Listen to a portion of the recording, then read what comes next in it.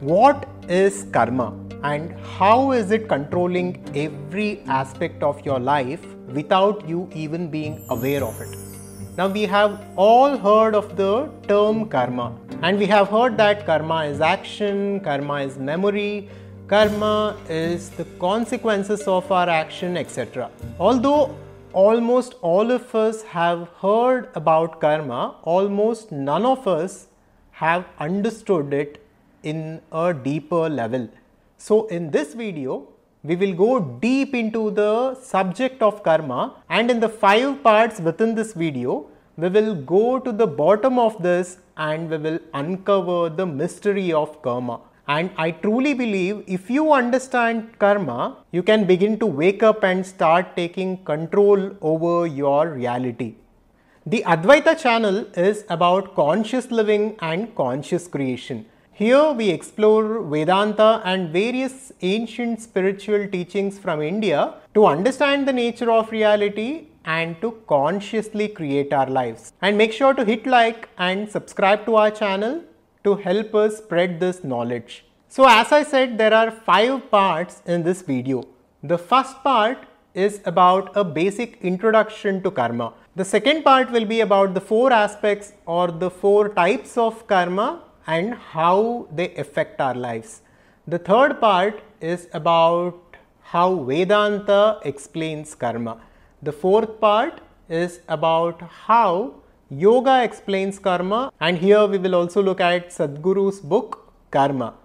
And the 5th part of this video is about karma yoga, and it is about taking control of our reality to be masters of our destiny. Now let us come to part 1, which is the introduction to karma. The word karma comes from the Sanskrit word kri, which literally translates to action. So every kind of action we perform at the physical level through the physical actions, and at the mental level through our thoughts, feelings, emotions, etc., and at the energy level through our subtle vasanas and tendencies, all of this constitute karma. Basically, as per the teachings of ancient Hinduism, our subtle body or the mind passes through various physical bodies. We basically go through various lives as different life forms, as animals, as plants, as different human beings, etc. And through all these incarnations, we perform various actions and we do various things. And all of this, the subtle body or the mind remembers. So every action we perform, every thought we think leaves an impression on the subtle body, on the Sukshma Sharira. This is karma. And we have accumulated a huge amount of data from evolution, from different reincarnations and rebirths. And all of this together has created our Sanchita karma, which is the total repository of data that we have accumulated. So we need to understand karma in this way. It is not that someone else who is outside of us is looking at what we are doing and is noting down the good things and the bad things we are doing in order to reward us or punish us, but it is the nature of our own subtle body or the mind that it remembers whatever it does. So as long as we are identified with the subtle body, whatever action we perform, the subtle body remembers at its deepest level. This is karma. In part 2, let us look at the 4 aspects or the 4 types of karma. The first type of karma that we need to understand is the Sanchita karma. This is the total accumulated karma that all of us possess, which holds all the information and all the data from all of our past lives. So let's say we have reincarnated 1,000 times as 1,000 different life forms. So the net total amount of data that we have accumulated, the net total amount of information that we have accumulated through our actions from each and every one of those past lives, together all of it is called Sanchita karma. this is a huge mountain of data that is upon us, and we are responsible for this. The second type of karma is prarabdha karma. So this prarabdha karma is a part of that sanchita karma that a life form brings into this life. So a part of sanchita karma is assigned to a life form for its current life. So the life that we are living right now, the way we look, our height, our structure, the parents that we have, the family that we belong to, the default personality that we have, all of it is because of the prarabdha karma.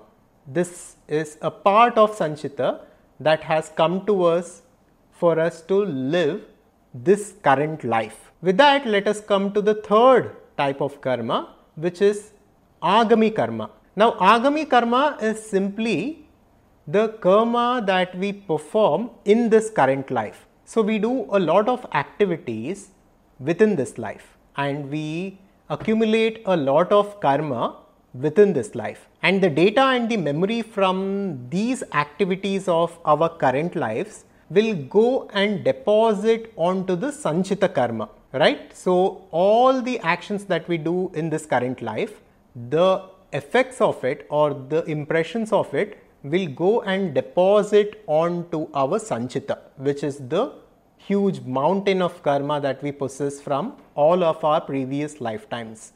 This is agami karma. So as per the teachings of Vedanta, what most of us are doing is we are not simply dissolving or working out the karmic memory that we possess, but instead we are creating and generating new karma for ourselves, and this is going on and adding on to the sanchita karma, and because of this the cycle of samsara is infinite and we are born again and again as different life forms, as our sanchita karma is not being depleted completely.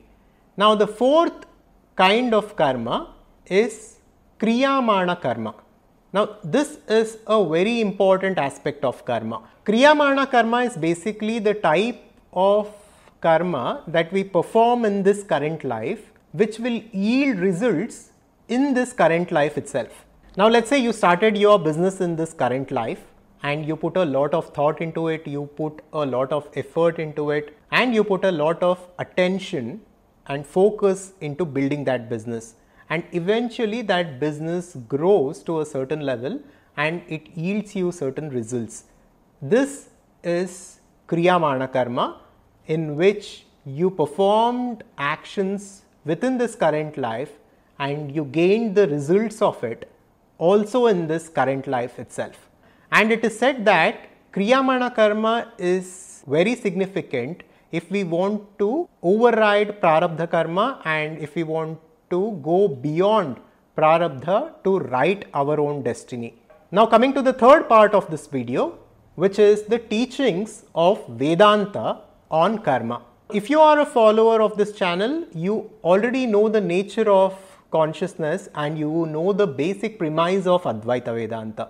As per Advaitha Vedanta, our nature is that of the pure infinite consciousness and we are not the body and mind. So as long as we are identified with this body and mind, we suffer the consequences of this and we suffer the consequences of karma and we are stuck in an infinite cycle of samsara. But once we realize that our true nature is consciousness and this is beyond the mind, we go beyond karma and we attain that Vedanta calls enlightenment or nirvana. So the freedom from karma is the ultimate goal as explained by Vedanta. And Vedanta explains that this can be attained through self-inquiry and self-knowledge. By looking at our own experiences and by truly understanding the nature of self and the nature of reality, we can go beyond this maya. We can pierce the veil of illusion and we can realize ourselves to be who we truly are. And this is the purpose behind the teachings of Vedanta. And Advaita Vedanta also talks about karma and akarma. And it says that the doer is always the body-mind complex, never the pure consciousness. The consciousness is beyond all this and is never the doer, but our body-mind complex is that which is associated with karma, and our identification with them is the cause of our suffering. And according to Advaita Vedanta, there is a fundamental opposition between karma and self-knowledge. When self-knowledge is attained, the sense of doership diminishes and karma ceases to bind the individual. And only in the absence of self-knowledge, when one is ignorant, does karma have any influence. And Vedanta also acknowledges the role of impressions or samskaras created by thoughts and actions. These impressions influence an individual's subsequent thoughts and actions, shaping their character and future experiences.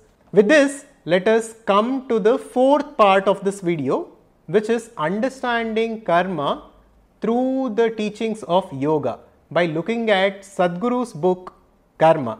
Now, the teachings of the yoga philosophy on karma are similar to the teachings of Vedanta, as they both refer to Vedas while explaining these concepts. But here we will look at some of the concepts and teachings by Sadhguru on karma. Here is my 7 takeaways from the book Karma, a yogi's guide to crafting your destiny. Number 1, karma as inescapable basis of life. The concept of karma is depicted in this book as an inescapable basis of human lives. It says that individuals cannot evade the consequences of their actions. It is described as a cycle that follows individuals wherever they go. The second takeaway is about human capacity for freedom and transformation. Human beings have the capacity of transforming and transcending their instincts, but most people are unable to act without a personal agenda, leading to a compulsive existence and the generation of karma. This book emphasizes the importance of inclusively involved actions to reach the end of karmic production and to achieve liberation. Takeaway 3, karma is memory. The book delves into the concept of karma as memory, explaining how memory of karma is prerequisite for form and the connection between memory and the birth of the first form in creation. It also discusses different types of memory that make up individual and collective karma. Takeaway 4 is about purification and karmic burning. Purification is necessary for those who are entangled and compulsive. Once meditation begins, the path becomes an illuminating process of creating a certain distance between oneself and their physical and mental dimensions, leading to freedom. The fifth takeaway is about understanding the origin of karma. The book also explores the origin of karma and the creation of the karmic cycle, depicting the emergence of the grand theater of cosmos and this world. It talks about all this in the form of a yogic creation story, which as per this book is a scientific truth that is explained in a poetic way. The sixth takeaway is about reclaiming the responsibility. The book highlights the tendency of individuals to outsource responsibility and pass the buck to their old karma, thereby missing the enormous potential of the present moment. It emphasizes that every human being has awareness enough to overcome karmic tendencies and has a choice to transcend their karmic inheritance and be free from it. But the sad thing is, most of us do not make use of this power that we have of transcending our karma. And the seventh takeaway is the ultimate dissolution and transformation. The ultimate aim for a yogi, or for that fact any individual, is Mahasamadhi, or the ultimate dissolution of the limited identity. This involves a voluntary giving up of the physical, mental and energy bodies. So like this, the book goes on to explain very deep concepts about karma, and it talks about how we can go beyond karma and take control of our destiny. So if you want to go deeper into karma, I strongly suggest you buy this book and study it. Basically, from all this, what we need to understand is that our karma and the memory that we hold has created a certain momentum for our lives, and it has created a set destination for our lives. And now if we want to change this destination, and if we want to take control of our destinies, we need to overcome the momentum of karma And this requires energy, this requires attention, this requires focus, and this requires concentration. But the possibility is there. This is the purpose of this channel, and this is the purpose of the Adhvaitha Conscious Society. With that, let us come to the final part of this video, which is the fifth part, that is about Karma Yoga and about taking control of your reality to consciously create your lives the way you truly want to live. Now, Karma Yoga is simply about duty, which is dharma, and it is about detachment, and third, it is about surrender. First of all, we need to follow dharma as explained by Sri Krishna in Bhagavad Gita. Whatever our dharma is, as a citizen of a nation, as a professional, as a businessman, as a mother, father, etc., that is to be followed while being detached from the desires and from the outcomes of the action, and the results and the outcomes must be surrendered to that higher intelligence or consciousness, which is the source of creation. Through this, whatever action we perform, it becomes frictionless and we can easily attract the results, and a positive life naturally unfolds. This is the fundamental premise of Karma Yoga. Let us now go deep into karma. As we discussed earlier, karma is the accumulated memory of all our actions, and it includes all the impressions that we have gathered. This karma creates what we call vasanas. Vasanas are nothing but subtle tendencies that we have that makes us who we are, that gives us this personality that we have right now.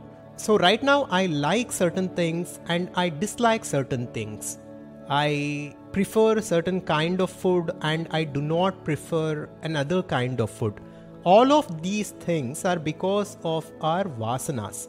These are the subtle tendencies which each and every one of us have, which makes us unique. So at first our karma gives rise to our vasanas, and these vasanas give rise to vrittis. Vrittis are the thoughts that we keep thinking on the surface level. These are the results of vasanas.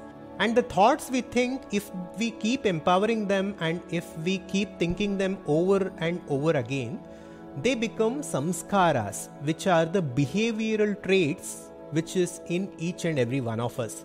This samskara will go and integrate into our personality and makes us a certain kind of a person. And because of our samskaras, we again perform different actions. And these actions again constitute karma, and this karma gets collected onto the sanchita karma, and this cycle keeps on going until we break it. Here it is very relevant for us to talk about the law of hypnotic rhythm, which was given to us by Napoleon Hill. So the hypnotic rhythm is a natural law through which nature fixes the vibration of all environments. So this law uses hypnotic rhythm to make one's dominating thoughts and one's thought habits permanent. Napoleon Hill tells us that our actions become our habits and our habits become our rhythms.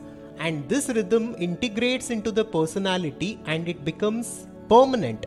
So through this law of hypnotic rhythm, we have unconsciously crafted a personality for ourselves. This hypnotic rhythm can also be understood as karma.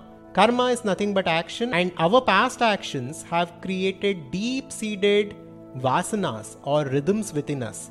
And this is controlling our lives unconsciously, and we need to be conscious of this and we need to transcend this in order to create our lives consciously. And Napoleon Hill also gives us certain pointers in his book Outwitting the Devil in order to come out of this hypnotic rhythm and in order to craft our lives consciously. And here are the 7 steps that he recommends.